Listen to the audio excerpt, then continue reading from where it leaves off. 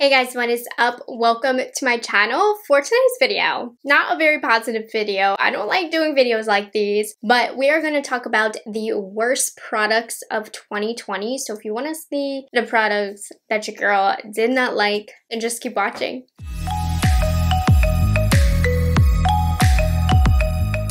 If you're new here, my name is Morgan. I am a product knowledge enthusiast. I just love knowing anything and everything about all of the new makeup on the market and sharing my thoughts with you guys. So that means I tried a lot of makeup this year and some things turned out great and then some things did not turn out so great. And as always with these worst of the videos, please take them with a grain of salt. What does not work for me, it doesn't mean it's not going to work for you, and vice versa. We all have different skin. We all have different ways of applying things. We all have different preferences. So that is why a lot of these things actually I know a lot of you guys like, but I just don't like them. So let's just get into it. Don't take offense to anything. It's all fun and games here. So we'll start off with foundation. I have two foundations that I tried this year that did not work out for me. So the first one is the Milani Screen Queen Natural Finish Foundation. So this was marketed almost as like, not a tinted moisturizer, but it's very, very lightweight. It has a digital blue light filter, whatever that means. Anyways, I did not like this foundation. I felt like the coverage was uneven. I felt like it clung to dry patches, and overall, I just didn't like the way that it looked on my skin. The positive to it was that it was lightweight. So from afar, I did feel like my skin looked really good. And when I wore this foundation, I did get compliments, but up close, I felt like it looked like a hot mess. And the reviews on this were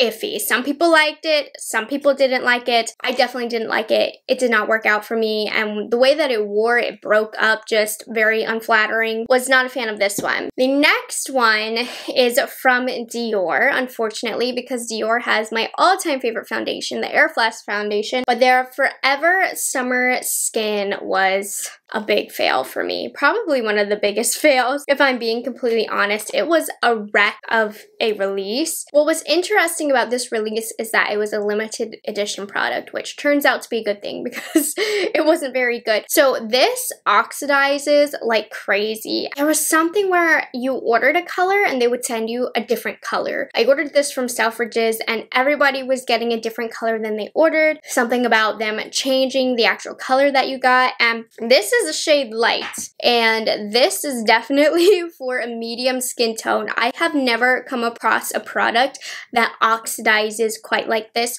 So as far as the whole shade situation, this was just not good. I think it wore okay, like it was tolerable, but the oxidation, the color shades on this were just awful, and there were some shady things going on behind the scenes. Was not feeling that. And let's move on to concealers. So the first one, this wasn't a new release, but it was something that I tried this year. This is the Catrice One Drop Coverage Weightless Concealer. I feel like a lot of times I am able to make products work for me. Even if I don't necessarily love the product, I tend to be pretty good at manipulating products to look decent. Like even with these foundations, even though I complain, I still will wear them from time to time because I know how to make them work. This concealer is awful.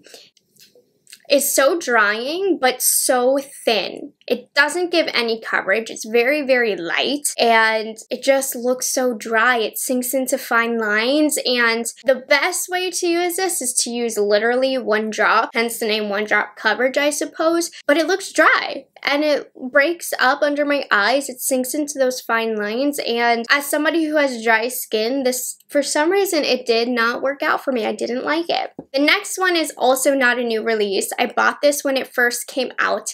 And I tried to convince myself I liked it because so many people liked it. And this year I used it a lot and I still just don't like it. So I do want to talk about the Fenty Beauty Concealer. This is one of those products where I'm going to be on the outside. It doesn't work for me. It really breaks up and crepes underneath my eyes. It shows texture that I swear isn't there, and nothing, it makes me look 10 years older. You know, I have a baby face. I'm 24. I do have some fine lines going on, but this makes me look old. I do not like the way that this makes my under eyes look. It doesn't blend into the skin. It sits on top of the skin. So I actually wore this yesterday, and I've worn it numerous times over the year, just trying to make it work for me, just like it works for everybody else, but I do not like this. No. The next product, I don't even know what this is considered, but this is the Hourglass Ambient Lighting Infinity Powder, and this is a hybrid formula between a couple of their very, very popular powder formulas. I don't understand this product. I don't even know that it's bad. It's just that it's so pricey, and I don't really...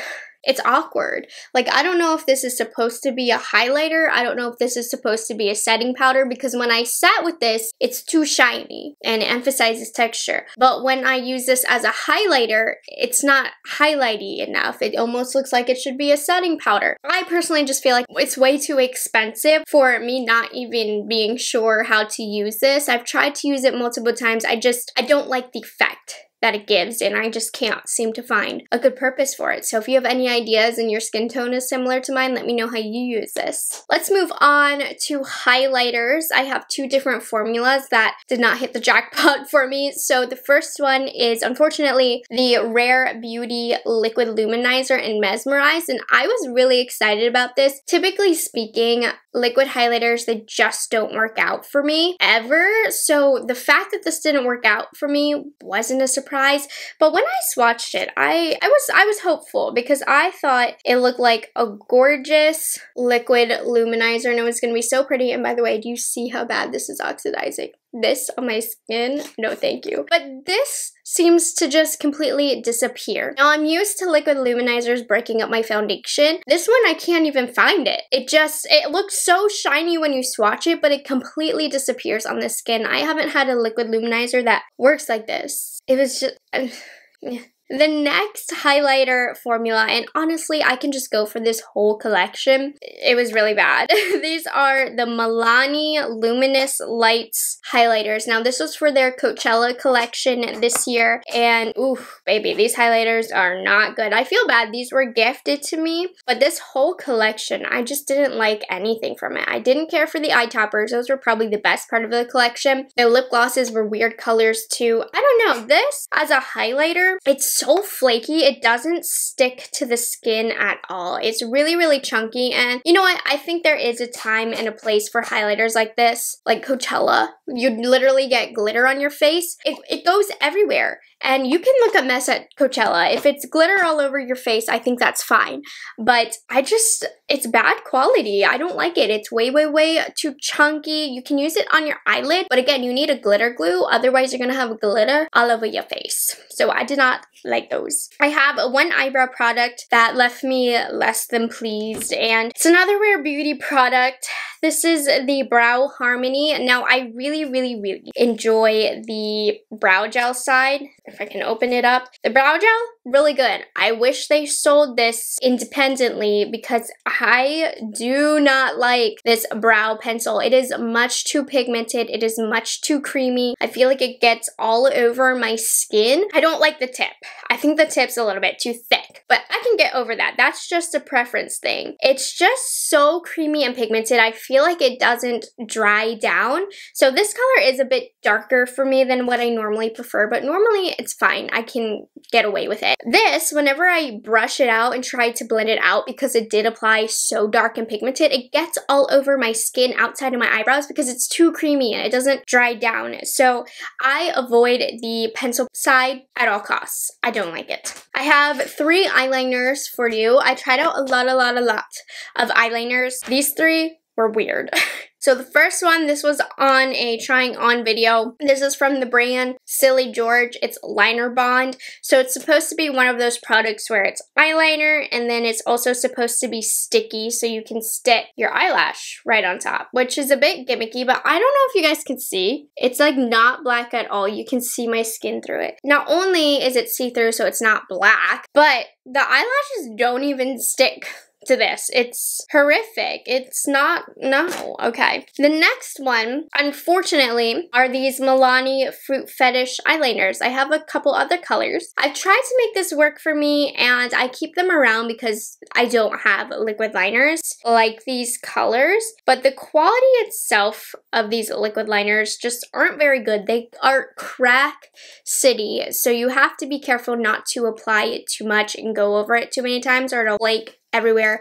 It gets cracky. The actual line that you get, it's not as nice, smooth, clean, pigmented line. So you do have to go back and rebuild, and that's when it gets crackly. So I really wanted to like these because they were really cool colors. I don't play with liquid liner like that, but they aren't that great quality. I feel bad because Milani was kind of hit or miss this year. I either love the products they came out with or I really dislike them, and I'm not a fan of this one. Last eyeliner, because I was on a mission to test eyeliner. The e.l.f., I don't even know what this is. Just the black liquid liner, the one that comes in this packaging. Horrible, horrible. I'm sorry, I know a lot of people love this, but for me, it is so watery, you guys. I mean, I don't have aged eyelids, and it still like gets into the little fine lines and just like swims down them like rivers. It's so watery, and it's not very black, so you have to keep reapplying the product, which again makes it swim around. Like you can even see on my hands, like down here, it's swimming into those little creases in my hands. It's just, no, I have zero control with this product. I have one lip product. We don't have a lot of lip products because I didn't wear a lot of lip products this year, but this set really disappointed me because I spent a lot of money on it, and this was the Scott Barnes lip glosses, and this is the only formulation that Scott Barnes has come out with that I didn't like. I just don't like his lip glosses, and this set in particular has 3 clear lip glosses. So first of all of the lip gloss brushes are all kind of messed up and have gone everywhere. That happens sometimes with lip glosses. Not that big of a deal, but that's kind of the first sign to where I was like, you know, I paid a lot of money for this. All of the lip gloss hairs are all over the place. And let me swatch these for you. Now, the packaging is really, really pretty, but I was just overall disappointed because they're 3 completely sheer colors. They look sheer on the lips, and the formula itself isn't that great either. Like, they all look like that on the lips. The glitter feels a little bit gritty to me. It's not a very good consistency. I don't know, and it's not very shiny either. So yeah, this was not a very good lip gloss set. Now, a lip gloss is a lip gloss, but I was just more so disappointed in these because I was really excited to try out his lip gloss formula because he does have really good formulas. I paid a lot of money for 3 literally clear lip glosses. All right, we're on to the final category, which I know is the one you guys have been waiting on, and that is eyeshadow palettes. Now, eyeshadows, I would say, of all the products, eyeshadow is the product that I am able to manipulate and really make work for me. I'm very, let me brag here, I'm pretty good at just understanding formulas and understanding how to make them work. So these are the ones where I just, So we'll start off with one that I returned, and I think nobody liked this palette. So this is the Millennial Pinks palette from Melt. The shadows were just so powdery. It wouldn't stay on the eyelid, and it was overall just a very bad formula. The mess I created with this palette was crazy. The look was awful. So it was a shame because the colors in this palette were really pretty, but I just could not get that formula to work. And I don't really like Melt's formula in general. I find them to be quite inconsistent, and the only formulation that I've liked from Melt was the She's in Parties palette, but then I didn't like the color story of that, so I can't completely win with Melt. A few more palettes. So these first ones, this one's more so disappointment for me because so many people love these palettes, but I just don't love the formula of the Sigma eyeshadow palettes, and I'm on the outside of this, so don't not get them because of me, but I warned you, okay? So the first one is the Enchanted palette, which is stunning. I actually wore this recently, but every time I seem to have to use this palette. I feel like it takes so much effort. The mattes don't blend, the shimmers fall all over the face, or they are lackluster. I do really like these glittery ones, but you have to use a glitter glue with them. Same thing with the Corderosa. I felt like the mattes kind of disappeared on the eyes. I just really have problems with this palette. And it's a shame because I really love the color story of these, and so many people love these palettes, but I cannot get them to work for me. I don't know why. Well, maybe I am able to get them to work for me because they are pretty and I still use them because they're really pretty, but the experience is just not very good. It's always a little bit of extra work. The next one, it just gets more disappointing with each time I pick it up, is the Chantecaille Safari Eye Trio. Now, my original review, I didn't recommend it. I wasn't in love with it. It wasn't worth the money, but I continued to use it thereafter because the shadows were okay. They were great for washes of color. But at the end of the day, I paid like $70 for this palette. It's 3 shades. As you can see, one has had an uh-oh in the last video that I talked about. It's 3 shades of a basic satin taupe that has no pigmentation, a basic copper shade that has not a lot of pigmentation, and a gold shade. So I just feel like it was a lot of money for shadows that don't have much pigmentation, and they're just not that special of colors. And there's a time and a place for eyeshadows that can give you a nice wash all over the lid, which I do think these can do. But this by no means justified the price, and it broke. One of the 3 eyeshadows broke because the formula is way too soft. I'm starting to get a little bit passionate with these explanations because y'all know how I feel about my eyeshadow palettes.